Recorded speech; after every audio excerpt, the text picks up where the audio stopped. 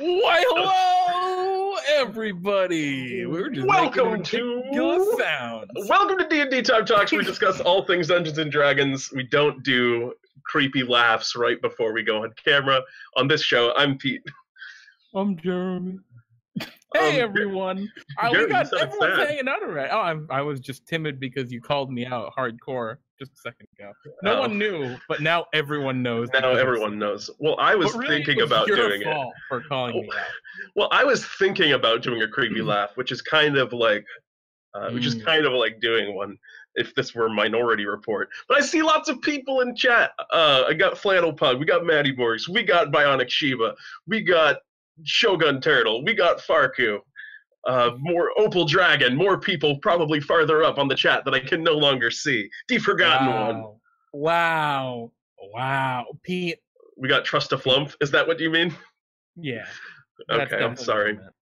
How are you doing, everyone? I'm doing great this evening. I don't know why, but I'm filled with life and energy and excitement that I'm not usually filled with. Really? Jeremy, no, I'm always filled with excitement. You exude life and excitement in everything that you do. Yeah. That's all I got. Today we're going to be talking... Work has been soul training. I'm sorry. We'll allow your soul to be refilled as we discuss improvisation. Specifically, improvisation in the rest of the aspects. Last time we were talking about combat, but today we're going to be talking about more of like the storytelling, role-playing, exploration phases of the game, and how to best improvise in those sort of settings. So if you have any comments or questions, please feel free. Not only feel free, feel obligated. Please do pipe up and chat and let us know what you think as we go through. Yeah, and as always, what we're going to talk about here, these are what Pete and I have learned from our experience. What works for us may not necessarily work for you. You know your players at your table better than anyone else is gonna. So when you sit down and you go to play, do what you think is right, is really what it comes down to. Take our advice to heart. But if something we do doesn't work, throw it out. Nothing wrong with that. Yep, absolutely. Forgot once tonight's talk is about winging it. Yes, absolutely. Bionic Shiva is given the #1 rule of improvisation, which is to lie your ass off. It was just planned all along. Absolutely, that is actually the best advice you could have about improvisation, is to never admit that you are improvising at any given time. I could see it both ways. I think post-campaign. I've seen it both ways. I see it both ways. There's an impressiveness to, holy shit, you're just making this all up on the fly. And there's also an impressiveness to, like, keeping it all behind the curtain where the players have no idea how much stuff you just pulled out of your butt. But anywho, yeah, I think this is a super cool topic. I'm really excited about this one. I am as well. If this is something all dungeon masters do, Flannel Pug, I'm so sorry I stole your energy, bud. But you know what? You're awake this time. You're not going to fall asleep to the soothing sounds of my voice. Just lay down and close your eyes and relax. And anyway, God, Jerry, please don't do this to me. It's in my head. It's in my head. I'm gonna hurt feet now. Yeah, no, this is a great topic. Improvisation, yeah, it's good stuff. I don't know. We don't need to talk about why we're talking about it. It's obvious. Everyone's had that time. You've got this great dungeon planned, you're super excited, and your players don't go into the forest. And you're like, shit, how are they going to find my dungeon? It's in the forest. Oh no. Everything is at the wall. Everything is impossible now. They're hanging out in the tavern. They just won't leave. And you need to figure out what to do. Well, this is a great, an important tool and ability that you need to have. Yeah, absolutely.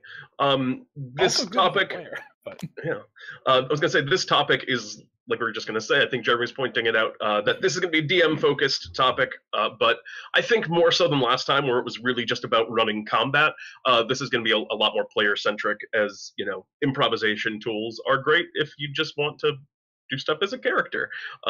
These kind of storytelling things, it's great when you see players start to take storytelling into their own hands and kind of use this stuff in games too. So, Farco, I love your comment. Are you improving the talk about improvisation? So meta.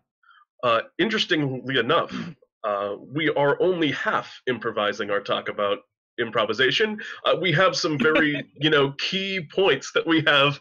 We have some very key points that we have plotted out for ourselves over the course of this conversation that we want to get to, which brings me into the very first thing we want to talk about with improvisation, which is the key to good improvisation is Pete, to have this good one. preparation. Oh shit! I was gonna set you up with I'm this sorry. one secret. Will teach you the greatest key to improvisation.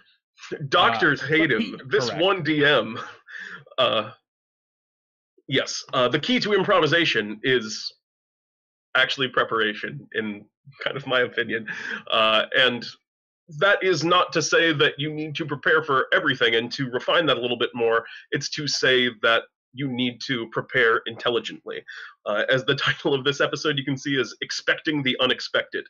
You need to think about what it is that your players are going to do and prepare for the situations that you think their actions, might lead you into. Yeah, a lot of the time, especially as a DM, you'll get kind of carried away with some cool idea that you have in mind. And this can happen as a player too, right? You'll get some cool idea of something you want to do, and the rest of the party just doesn't want to do it. Or in the DM case, your players just don't bite. They meet the merchant with the quest hook of, Kraken sank my ship, but if you will help me recover the treasure, I'll give you a quarter of it or half of it. And players are like, well, a Kraken, nah. Just we're level 4, so. And, that happens, right? That happens all the time. You get all excited about this idea. You don't consider the fact that the fish might not bite. And there are a lot of ways to kind of deal with that and to realize that's going to happen before it happens. Indeed. So the biggest thing to really focus on, our first kind of talking point, is think about your players and their characters' motivations, right? Because that's going to determine what they're going to do and what they're not going to do. Like, if you have, what are their motivations, right? Biggest motivation, power. A lot of players and characters are motivated by power alike. And, that's true of players and characters. Yes. I know people who love playing D&D to feel powerful, and there's nothing wrong with that. That's part of the fantasy of the game. You're a super magical person, and obviously characters, that's a huge drive for a ton of them. So if you can think of like the different players and characters that you're playing with and what they are motivated by, if they're motivated by power, you can use the allure of power to kind of draw them in. And that can be gold, right? Maybe it's personal wealth or treasure. That can be like influence, right? It can be maybe this powerful merchant is established as an important local lord, and so big influence might be important to them as a character or as a player. And obviously gear, magic items. Oh, and there was also a Vorpal sword in my wagon. And suddenly they're willing to go and fight that Kraken for the Vorpal sword because yes. Vorpal sword. No, I mean, even just you could even just say that power could be experience. Like they want to go, that they're going to want to fight things because they want to get experience points and level up. Like that is even a completely valid thing to judge off a player. Another great kind of motivator for players is recognition, the desire to be a hero. Just as people want to be powerful in D&D, they want to be heroes. That's, I think, myself, that's a great part of the game, is this ability to be someone that you're not, to show off these skills, to accomplish great feats that you yourself would never realistically be able to accomplish, be it through, magic, which does not exist, or, I'm sorry, for anyone who believes in magic, I take it back. Magic, maybe it exists. Or,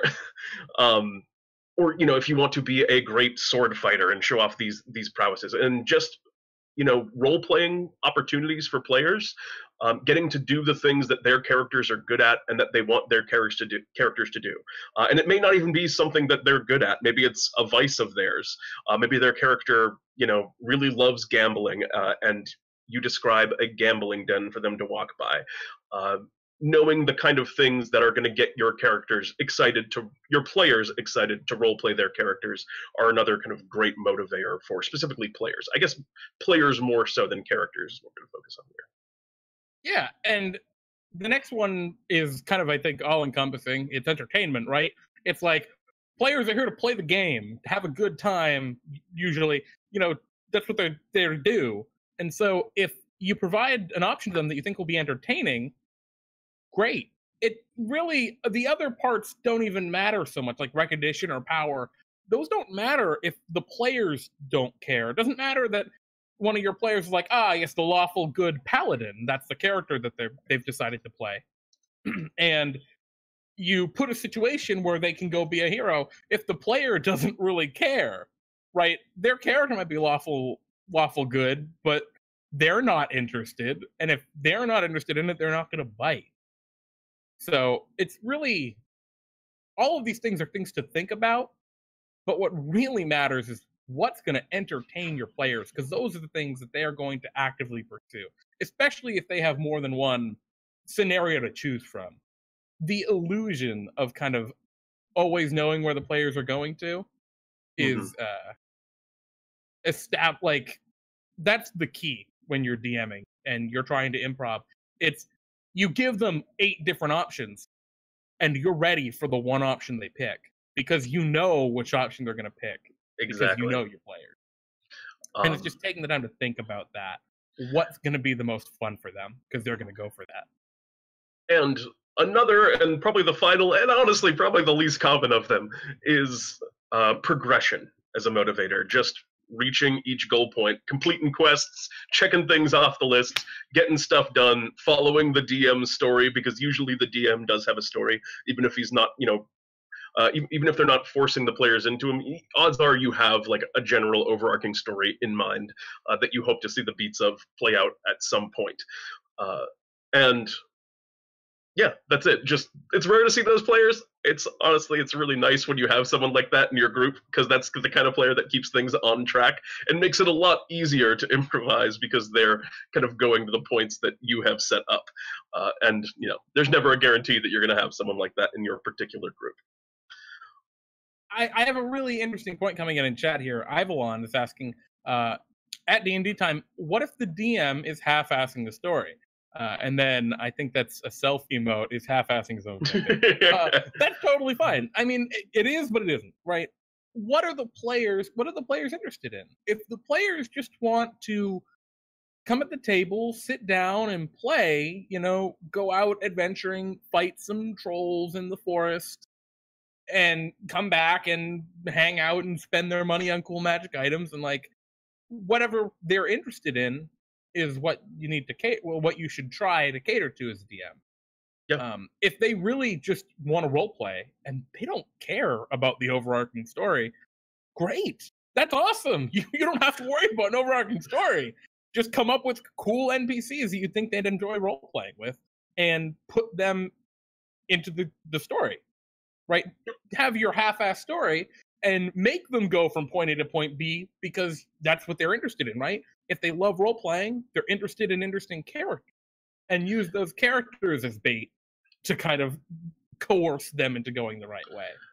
And if your players are having fun, then I wouldn't even say it was a half-assed story. As long as people are enjoying themselves, then it's a great story, as far as I'm concerned, at least. And there's another cool comment from Rye Guy Big Boy here. Good improv is like a good jazz solo, stretching the boundaries of the key and yet not making it atonal. For anyone unfamiliar with the musical term atonal, just meaning without pitch and just nonsense. Yeah, precise. Jeremy, excellent example there. And yeah, it's being able to find these places where you can kind of push the limits and really sort of kind of shift. It's almost like you're shifting the world around the player's actions while still keeping it in kind of the framework that you generally have in mind for it. Yeah, we got a couple more questions coming in, which I'm okay with just answering some questions. I'm totally fine by me. Yeah. We're gonna improv these answers real quick. Nice. Whoa. Asking, what about retconning, or going back to fill in stuff in hindsight? And you know what? That's a really great kind of point to add. And I think, again, that kind of depends to a degree on your players, especially when it comes to retconning things. There are so many times that I, as a dungeon master, forget something that I wanted to. Maybe I forgot to introduce an NPC when the players came to a place that they went to visit, and I'm like, oh crap, that was an important NPC I forgot to introduce. And they've been there for like a week because we've been playing for a session, and I just forgot the NPC existed. Oh no.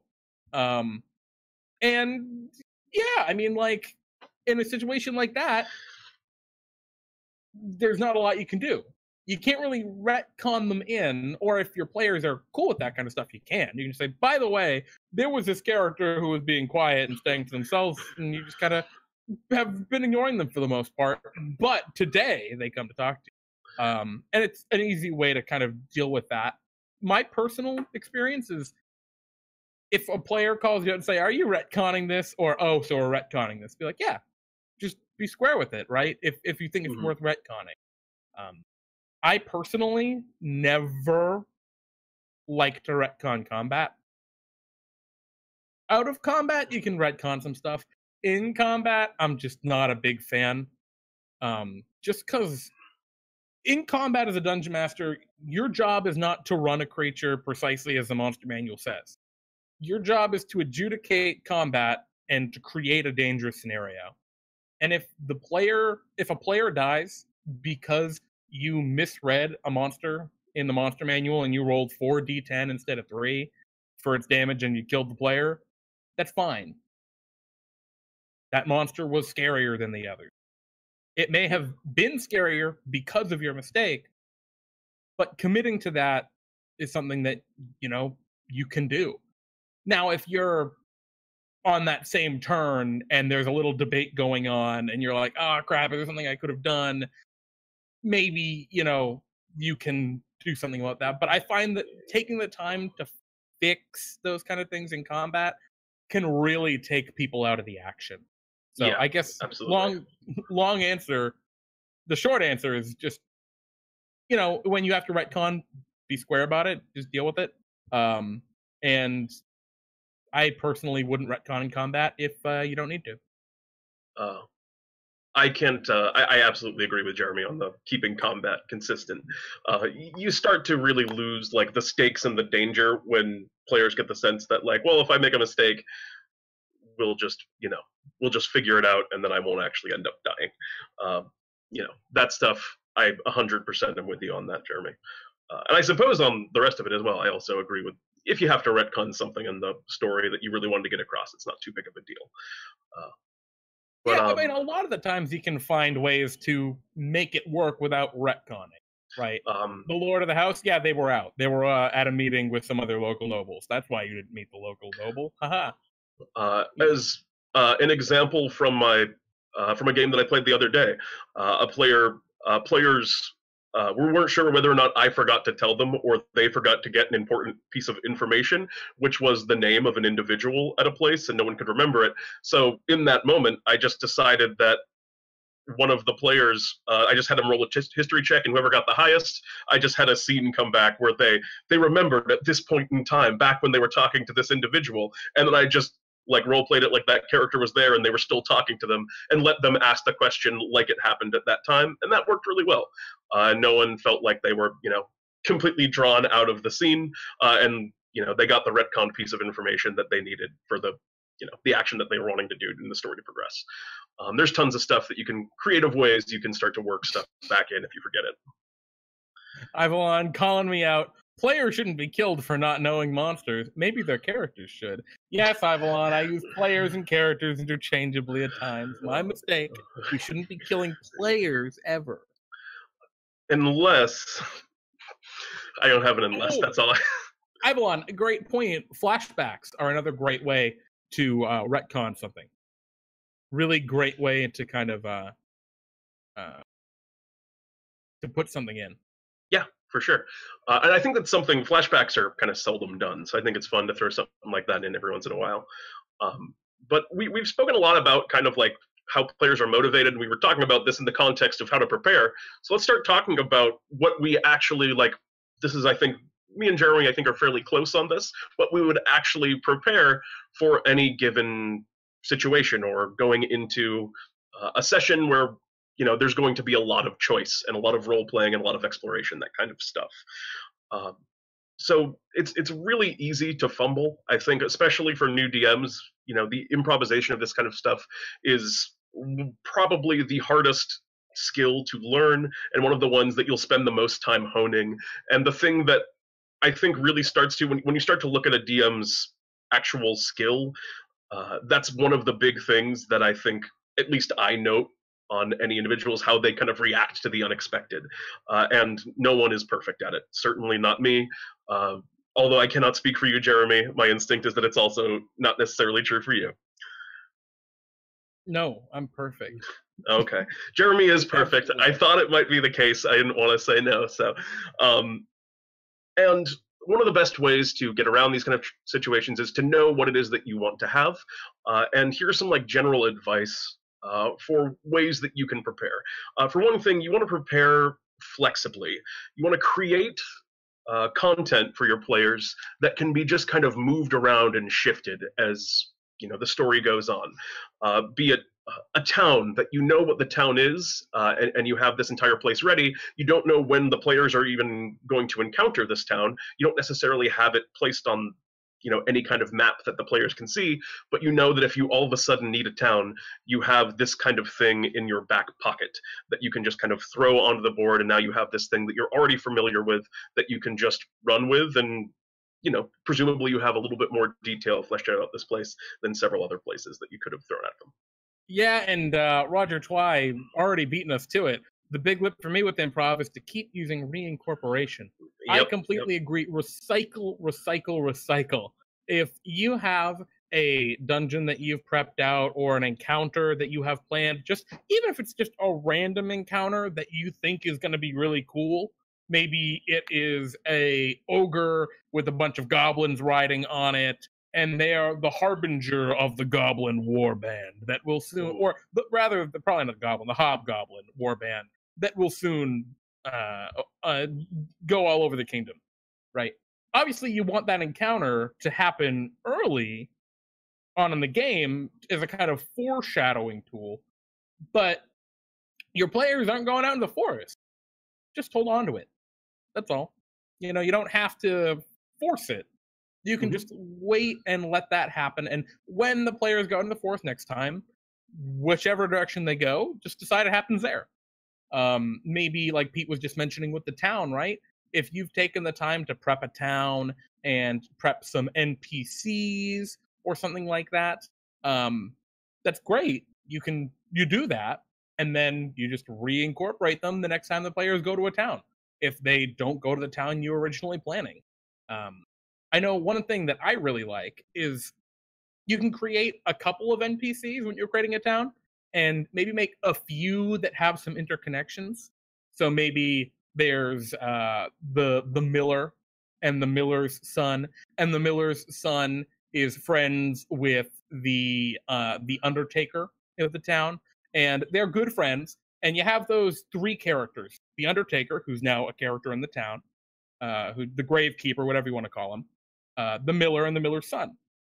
And those three characters, you might have planned to put them in a town with some other characters, but you can just take them and put them anywhere. You can just have those three characters as kind of a slot in to help flesh out a town. Until the players ask, is there an X, Y, or Z in the town? It doesn't matter. You can say, yes, there's a big windmill in the center of town, and if the players never bother to go into the windmill, you don't have to use the miller's son in that town. Yep. There's just an anonymous, blank, flat-faced, nothing NPC there. Yeah. Until they go to interact with them. You can have a whole slew of characters that you can just put wherever. That you can just have ready on the side for, they're going to go talk to a barkeep? Well, I've got this barkeep. They can go to the tavern, and if they never bother to talk to the barkeep, they just want to spend the night, don't bother to waste an NPC you fleshed out if you have no real use for it, and your players aren't going to bite or aren't really interested. I like Bionic Shiva's comment here is pretty funny. Oh, that dungeon seems to move to whatever town we go to. Maybe we should just clear it out. And that is, I think, part of the trick of what Jeremy is talking about, which is once you have kind of established something, then it becomes a little bit harder to recycle. When you tell people that there is, the Goblin Dungeon of Barak Kul, Barak Kul is not a good name for a dungeon. Don't use it. But if you've kind of said that already, if Barak Kul, the Goblin Dungeon, appears in the next town, well, then that's a little bit suspicious. But as long as you haven't made any statements about someone, it's safe to reuse all of this stuff. Very much in the way that we were talking about last week with improvising in combat, the way that you can just kind of adjust things like strength scores last minute on individual monsters to change their to hits. But once you've decided on it to hit to once, you have to maintain and use that consistently. And an interesting thing about that, right? Pete says as soon as you mention the town, the place, the dungeon, the threat, whatever it exists, well, you can always describe it vaguely, right? Oh, yeah. You can just say, rather than saying goblins are attacking merchant caravans in the forest, and then every freaking town people go to, oh, there are goblin attack merchant caravans in the forest. I see. It's a goblin infestation. No, you can just say merchant caravans are going missing in the forest. And that's your adventure hook to players discovering Barak Kul.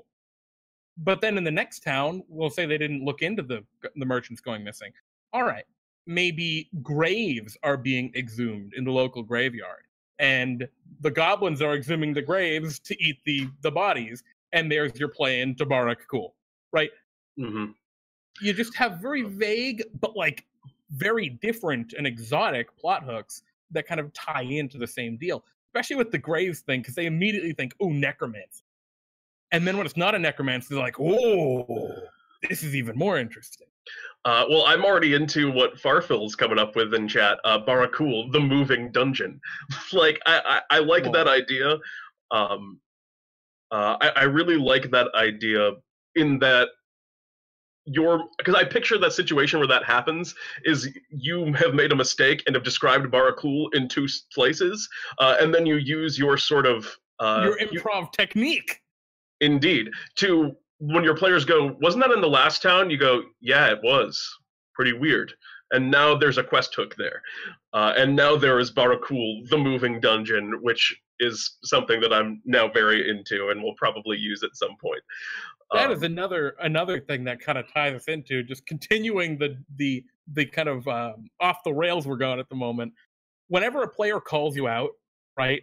Mm-hmm. If a player has the balls, the cojones to call you out on reusing content or something, roll with it. If they say, wasn't there goblins in the last town? Yeah. Yeah, there were. Yeah. That's always the answer, is just, and especially if they're right, just yes. And you say it like that, right? You say it like, yeah, there were. Really seriously, you just look right at them and they, oh, are there really that many goblins around here? And your answer is just not usually. And right now you're alluding to a plot hook you haven't come up with yet, but the way that you say it makes them say like, oh crap, guys, we should figure out why there's so many goblins around here. And that gives you time while the players discuss to think in your head, okay, what is this actually going to be? Maybe there's a goblin horde. Right now we're going to come up with a goblin horde. And in the same vein, that player now feels special for figuring out and noticing these things that you were hinting at very which very you clearly. Definitely were hinting at. Completely. Yeah, exactly. So, as a little bit of a catch-all piece of advice, a thing I wanted to talk about is a method of preparation which I call the laser pointer method, in which you would liken yourself to a human lording over a party of cats, running them around by your tiny little laser pointer. And the way that I personally incorporate this is because, if the players are moving into a new space or a new town or a new territory, and they're apt to want to wander around, explore the space a little bit before they get to whatever, major task, whatever thing that brought them there it is that they're doing. you can prepare a couple of things in more detail that you can just throw at your players as they start to wander, as they start to get off track, or if they start to feel like they don't have much direction. And I personally, I think that it's a good idea to prepare two of these sort of things. I think it's good to have one for a wilderness situation and one for more of a settled environment. And these are just adventures that can entice players, bring them into a moment, and then curve them back around to whatever it is that they were originally doing. So as just a rough example of what I mean here, to get more specific, let's say they're wandering through the wilderness, and they're getting a little bit lost. They're getting a little bit bored. If there's been a couple of nights of them just kind of camping around. They're not sure if they're even going to the right place that they're going. Just have a nice ruin or a nice dungeon that they can just encounter. And once they go into it, depending on how long and how much of this thing that they have is prepared, use elements in that dungeon to tie back into whatever it is that their current quest is. If they get into it at the end of adventure, you have a whole week to think about how that dungeon, presuming that you play once every week, which is I think probably the most common, once every week, once every other week. You have a whole week now to think about how this new element that you've added is going to tie into things at large, but you do already have a lot of details about it figured out so that you can just toss it in and get your players back on track.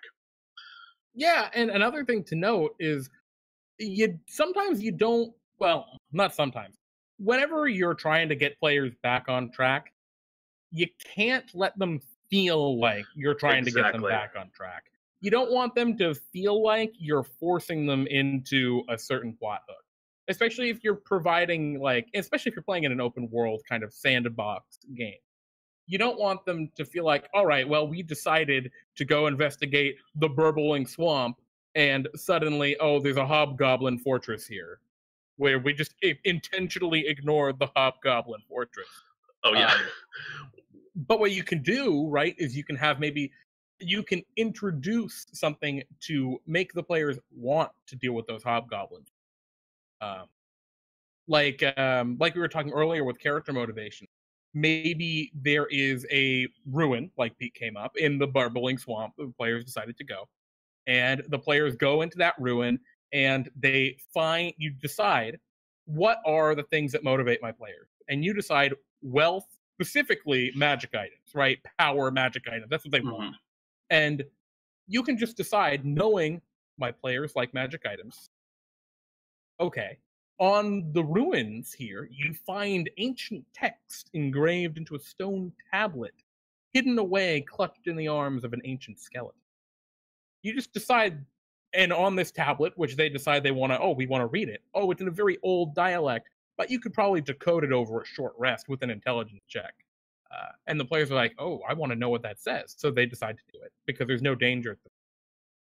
And great, you have them roll their intelligence check. No matter what they roll, they succeed, unless they crit fail. That's right. The illusion of, yes, there's a DC, there's not. You can still have them roll. That's fine. There's nothing wrong with having a player roll and then just giving it to them no matter what they get. Especially with the way proficiency works in this edition. Like, if you're proficient in something, and your party wizard is at a minimum of 7 or 8 on that Arcana check, they're not gonna fail. You just say, oh, it was an easy DC 8. Mm-hmm. They can't fail. They can't fail, because that they have a high intelligence and are proficient in charisma. So boom, easy. And that tells of magic items deep beneath. They go looking for those magic items, and that's where they run into the hobgoblin. Yeah. Right? The hobgoblins are also looking for them. Yeah, exactly. Yeah. And now the player's like, well, shit, these guys are stealing my magic items. Or maybe they've already left with the magic items, right? And they're just a couple of scrappy little goblins hanging out. And this is a really cool way to make your players hate your enemies. If they hate the nemesis, they want to kill the nemesis. So that's just another way to kind of tie it in. I can't imagine anything a player hates more than seeing an NPC get a magic item that they thought they were going to get. And you can do similar things with characters in towns, but it's all about kind of very gently guiding. And the best time to use these kind of things is in moments where you can tell that your players are starting to feel like they're fumbling about. If your players are stepping with confidence everywhere that they go, they know that they want to go to the burbling swamp. They're very clearly excited about the burbling swamp, and you're ready for the burbling swamp. Then yeah, just let them go there. You don't need anything in that kind of instant. These are the kind of things that you want for times when things aren't going as planned and people are confused about what it is that they quote unquote should be doing. Yeah, exactly right. And that ruin that has magic items deep beneath with the tablet clutched in the skeleton's arms, that can be anywhere. It can be in the burbling swamp. It can be in a forest. It can be atop a mountain. Who cares? Right? It can be in the Underdark. You just toss it. You just toss it anywhere, and the change can be the change to make it fit to whatever you're doing. Like, oh, it's at the top of the mountain. The walls are coated with frost, and a heavy layer of snow sits on top of the ramparts. Versus in the burbling swamp, where part of the wooden palisades on the outside of this place are decaying and rotting as they are sinking slowly into the swamp below. And then there you go. It's now part of the environment. It's like that easy.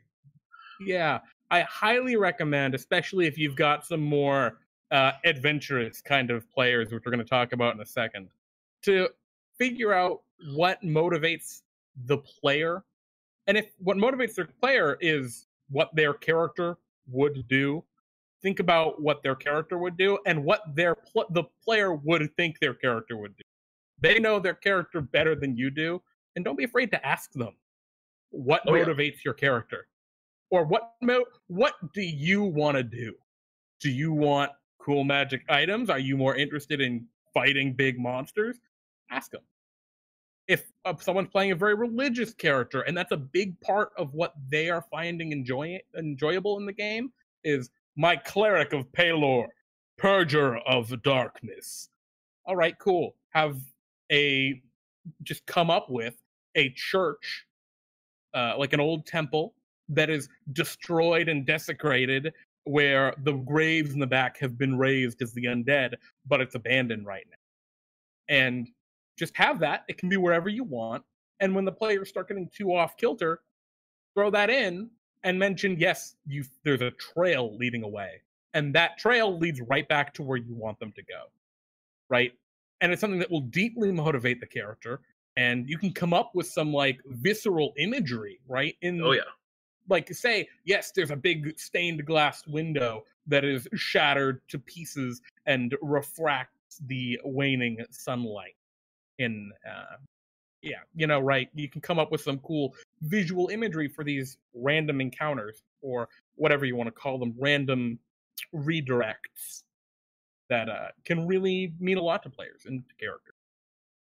Yeah, absolutely. There's been some cool comments in chat. Yeah, a lot of them. A lot of stuff. We have Raventail Blackstones. It's also fun when they walk the opposite direction you want. If they're supposed to find something, you can always move that something to a new place, or some kind of small sign or object that teases them and ties it back to where they want to go.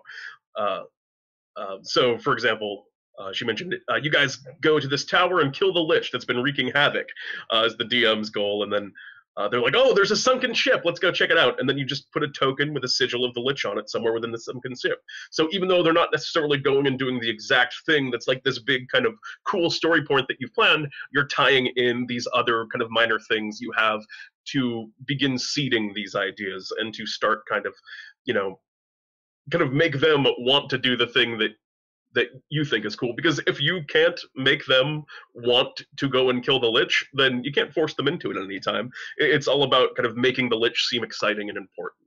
I think that's a good point. And in a situation like that, you can take it even a step further, right? Let's say that sunken ship, and you're like, oh, what the hell? Well, you stop for a second and think, right? What do my players want? They want power. We decide that's what their motivator is. Take the next step. Why did the ship sink? Well, it was attacked, probably, or maybe there's a storm. You can decide. The next question, what was the ship carrying? Is this a ship of war? Because if the players find out the Lich has warships that are now out and about, that is a much stronger motivator. Is it a merchant vessel? Maybe there's a tablet on there, which is like kind of some arcane receipt of sorts where if they brought it to the Lich, they'd get paid for the cargo of the ship or for a service the ship rendered. And now they have a motivator to go see the Lich, not just to kill him, but like maybe to That's do an interesting business. idea. Yeah. And then later, they get betrayed by the Lich, and they're like, all right, now we want to kill him. He screwed us out of this money that we should have got, that we stole from that sunken ship. This money was rightfully stolen. Yeah, putting these neat little hooks in there can be really neat. It can be a lot of fun for players. Yeah, absolutely. Go over a couple more things that have been said in chat. Max Meister saying an improv tip. When you have players go to a location, put a good reward in it. No reward makes them stay until something happens. Yeah, definitely. I definitely agree with that. There should always be some kind of thing that the players get out of anything that they do, even if it is minor, even if it is just the appreciation of the people that ask them to do it.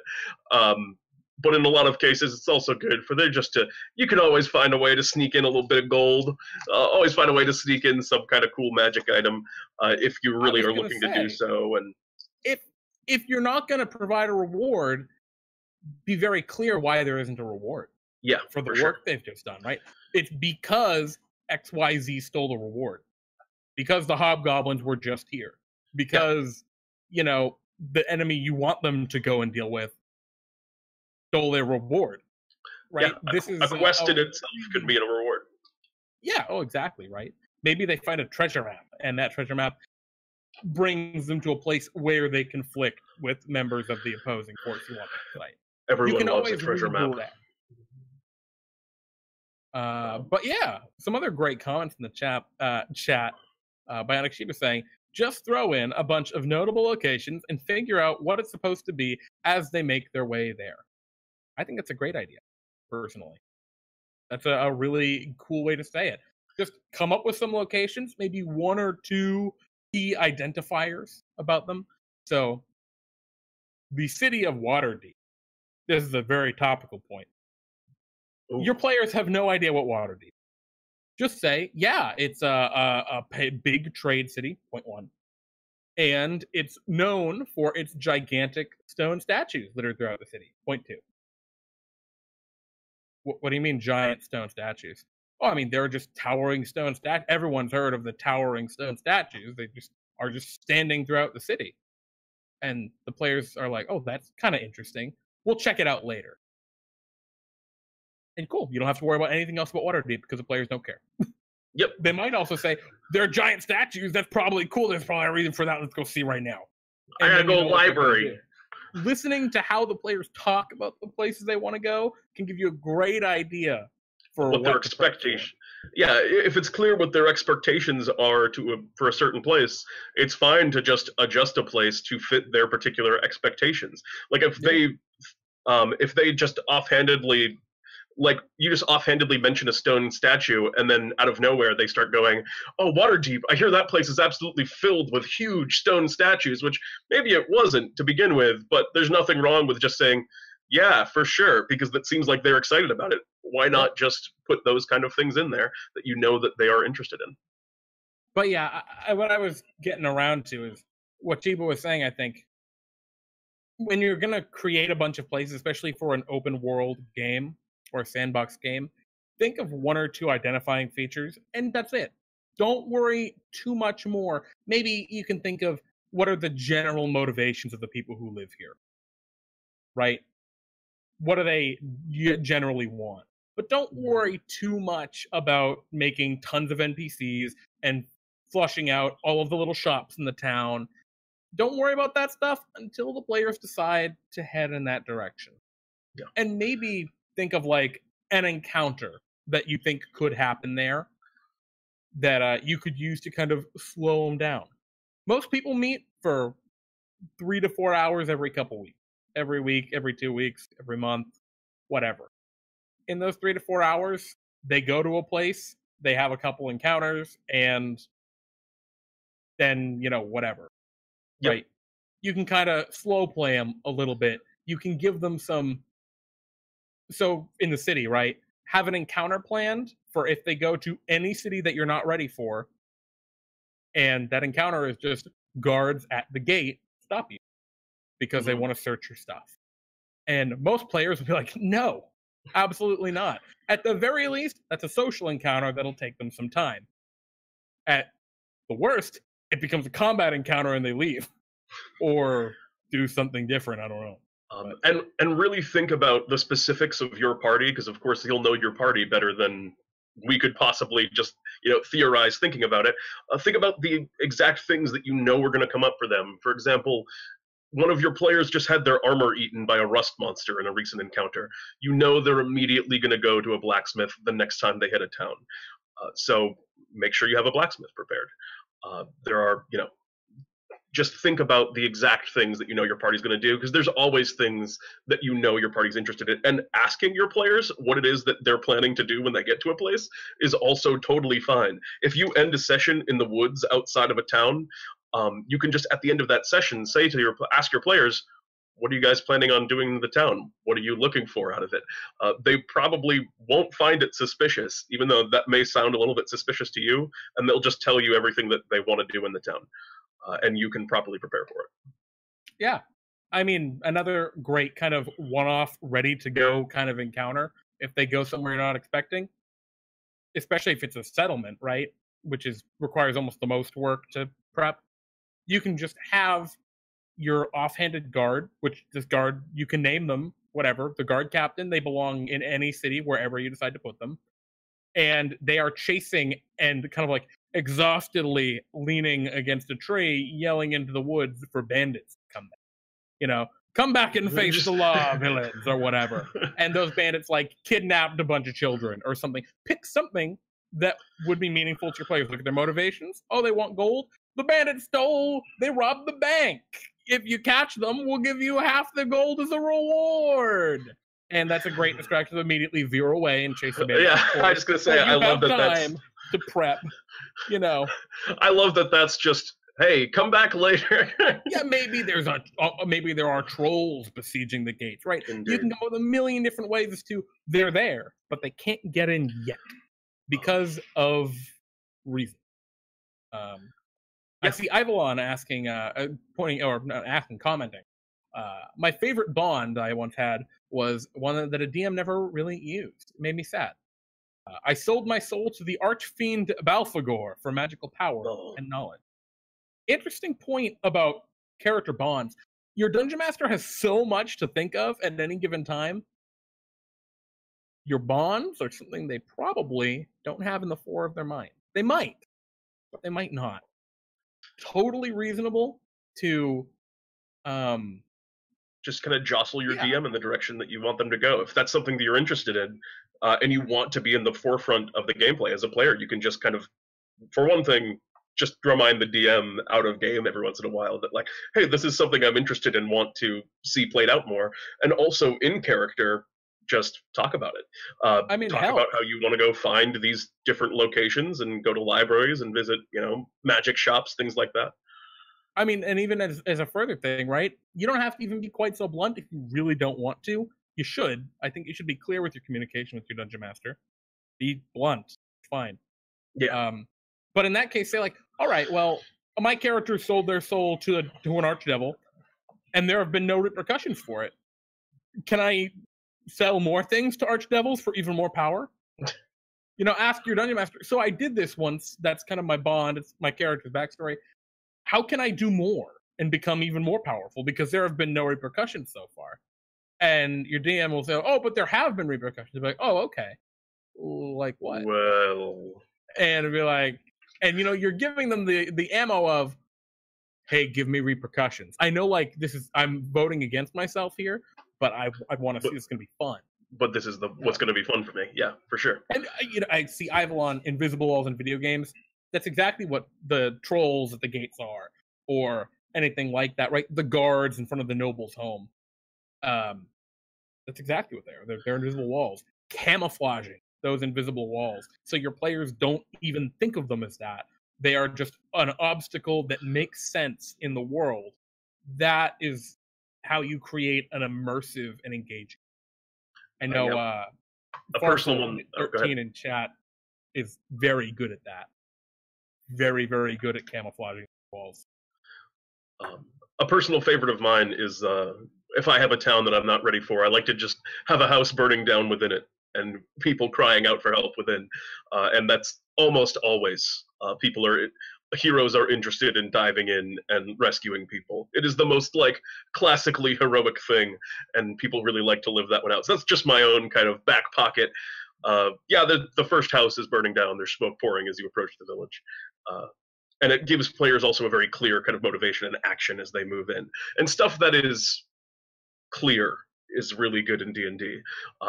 Kind of, the mysterious figure that kind of leans and eyes the characters suspiciously as they're entering in does not make a great invisible wall, because the players are just going to probably pass by that guy, give him a second glance maybe, but they might not necessarily interact with them, as opposed to something like the bandits or that fire, which are very clear interaction points.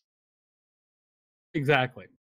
Now, sometimes you're going to have that player.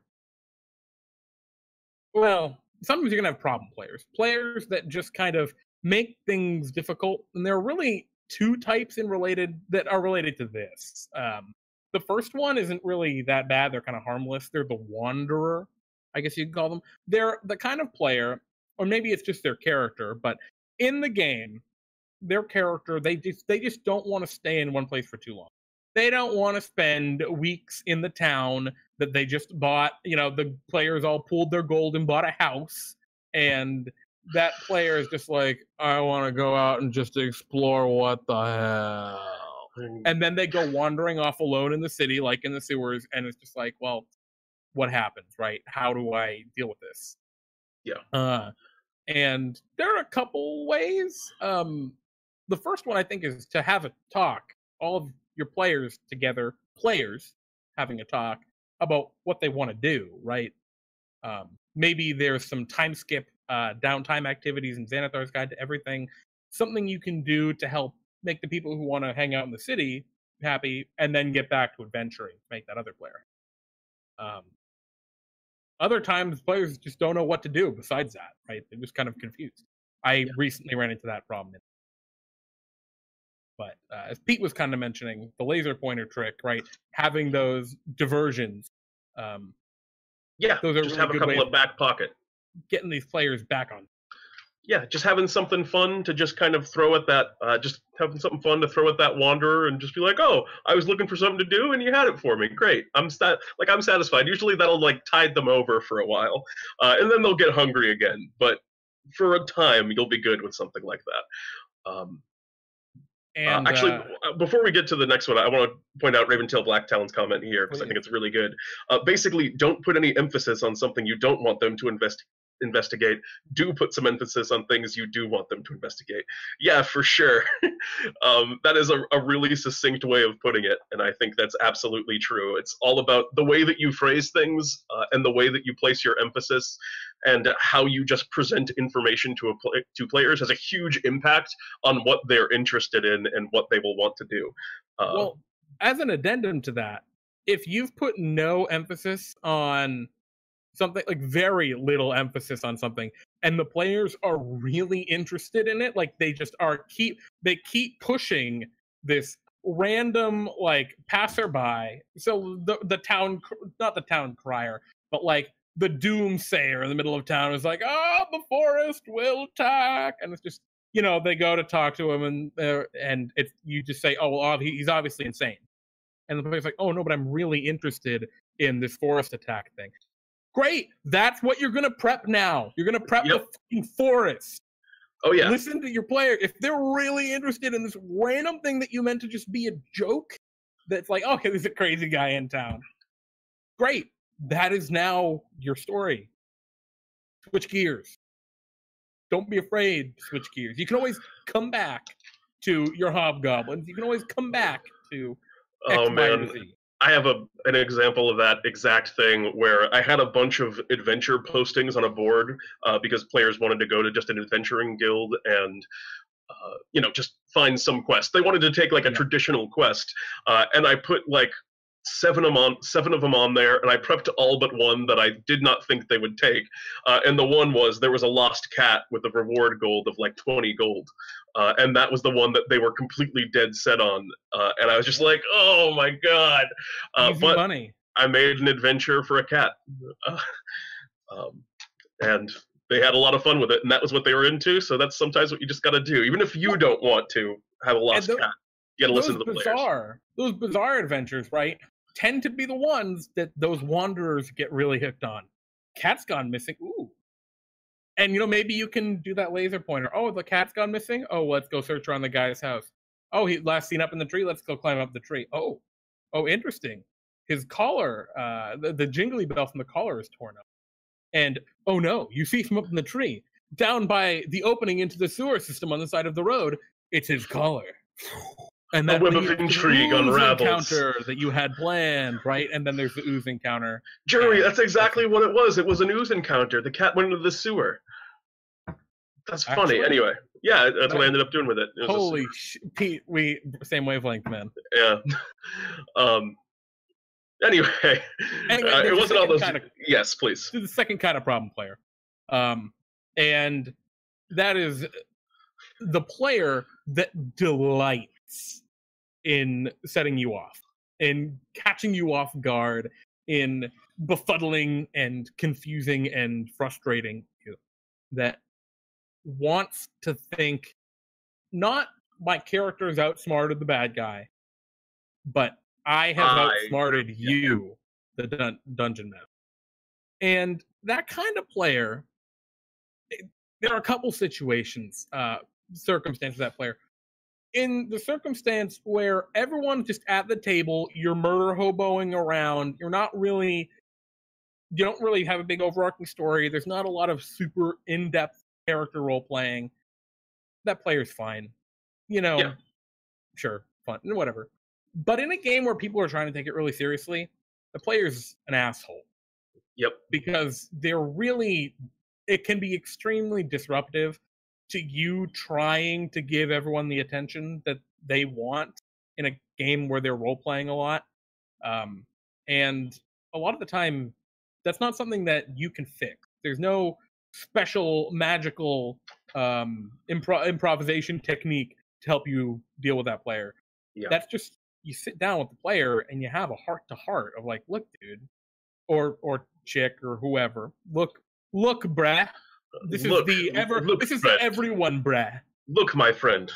Look, yeah, exactly. Look, my friend. I have a concern with the way that you're acting. And you talk like an adult, and there's not anything that substitutes that. Yeah. Ask them why they want to play. Yeah. Ask them what they want out of the game. And if it doesn't align, then that's the kind of person that maybe you just, when it does sometimes have to happen, you have to kick out, and don't be that guy.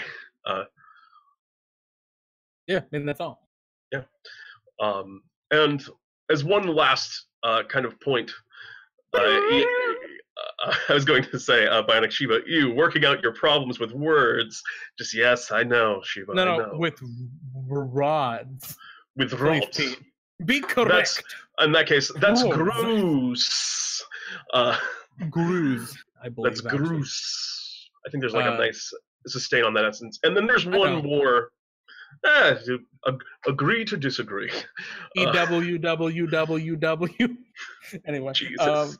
Sorry. Go ahead, there's one last category, as we only have like a minute left, that we want to talk about, and that is what you do in a situation where none of this holds up, where all of your players are in agreement and they're being reasonable and they're going at something that you just don't have anything prepared for. And there are a few things that you can do. You can use stall tactics, which we've already talked about a little bit, but I think you get the idea. Something else comes up that you are prepared for that holds them off, so you have time to prepare.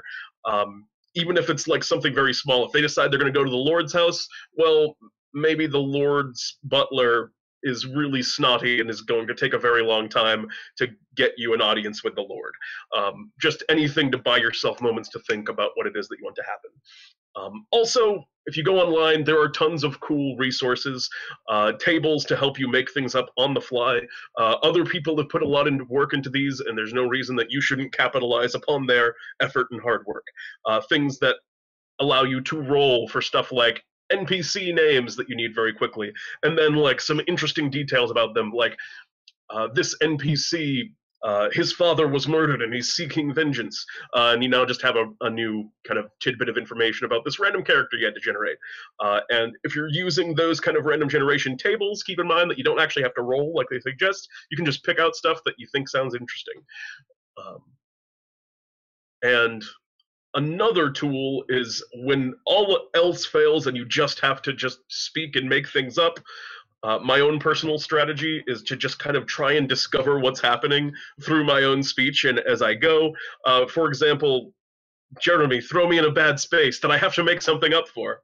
All right, Pete. So you are in the middle of a town, and you're a wizard, and you're like, you're a sorcerer, and I cast magic missile. You cast magic missile, and as your wild magic surge, because you're wild sorcerer, a giant portal to the abyss opens up, and your barbarian's like, we need to get out, and tackles you into the abyss. You're in the abyss now.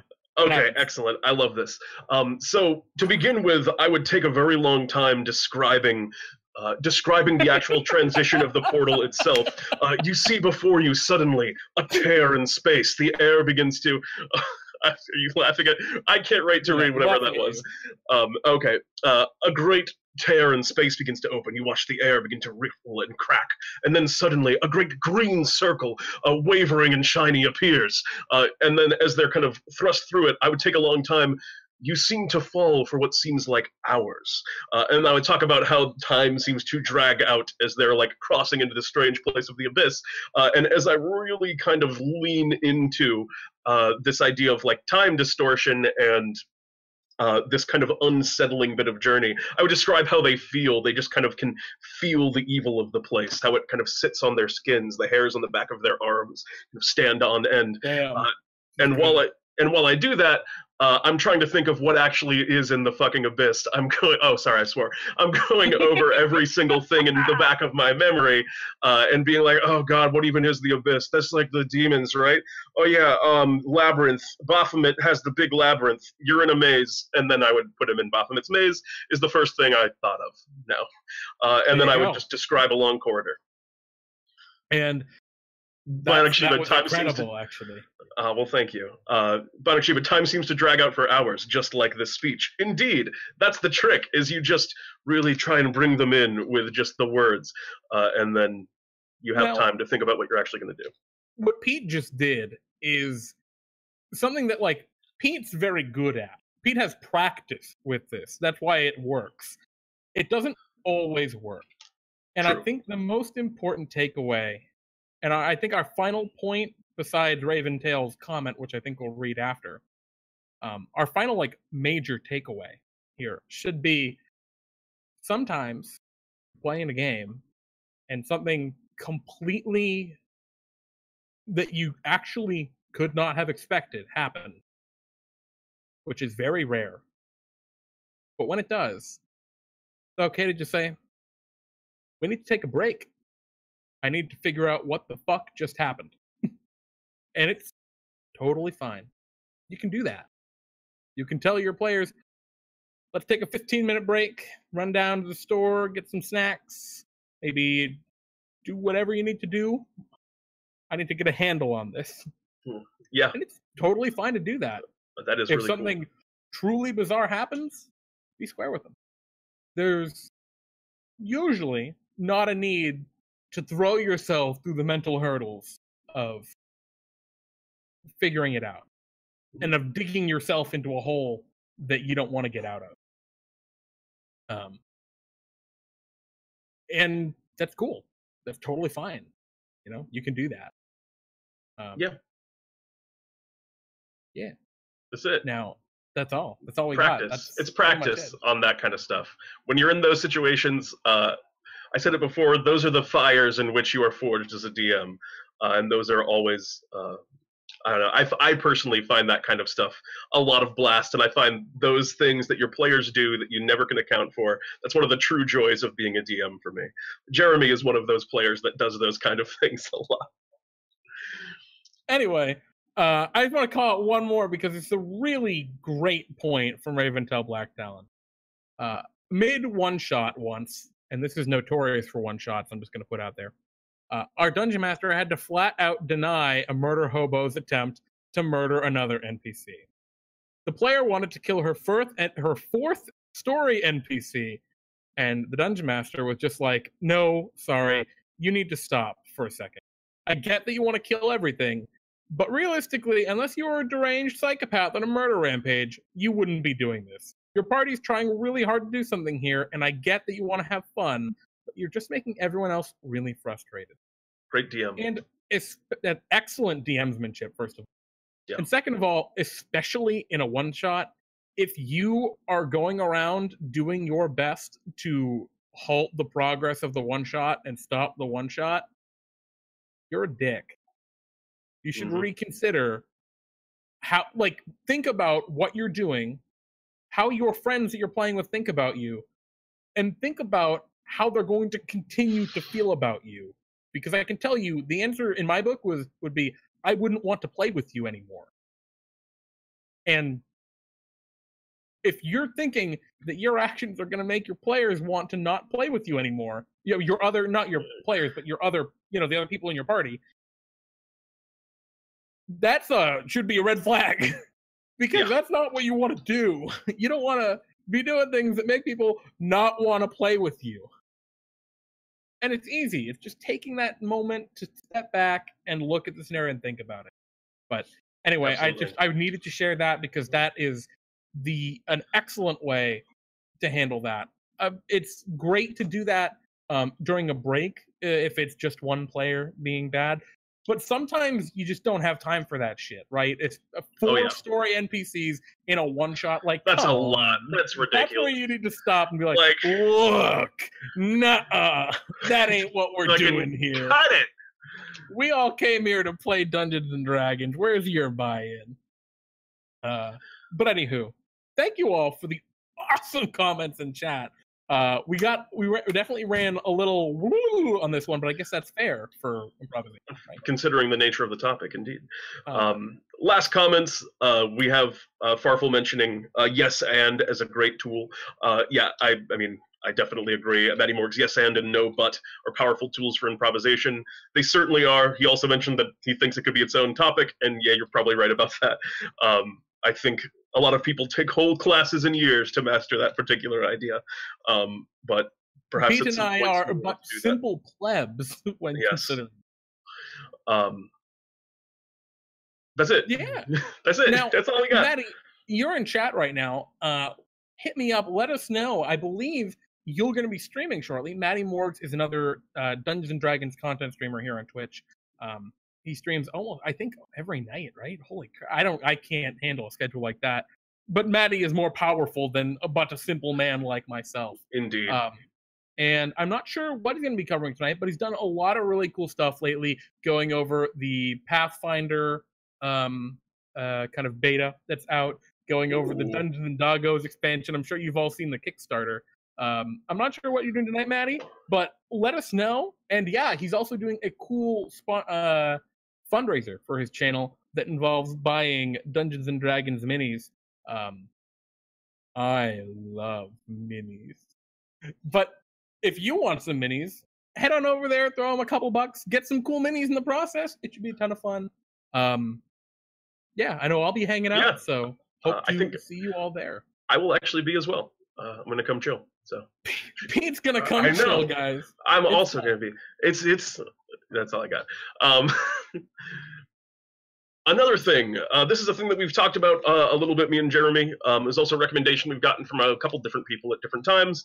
But as an idea for talks, we were talking about doing a segment at the end of talks where we just every week, collect some questions from people and then just address a random particular question that people have, whether it be just anything relating to D&D, whether it be advice, a particular scenario from a game that you're running that you would some outside opinions on or anything like that.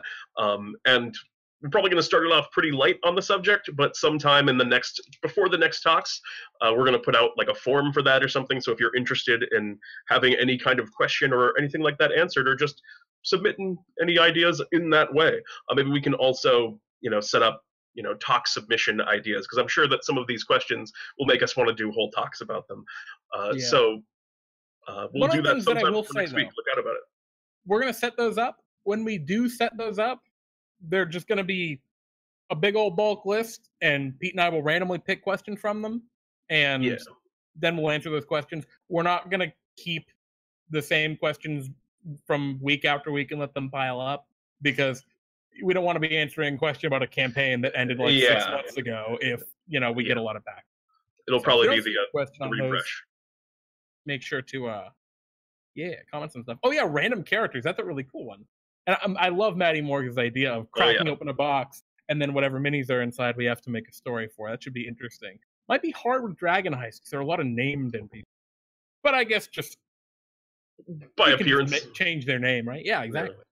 But anyway, thank you all for hanging out. I hope you all had a great time. I certainly did. We will catch you all Friday for Pete and Jeremy's D&D time. 9 o'clock. Be there or don't be there. It's up to you. It's a low commitment game. I am Jeremy. And I'm Pete. And this is DnDTime Talks. Good night, everyone.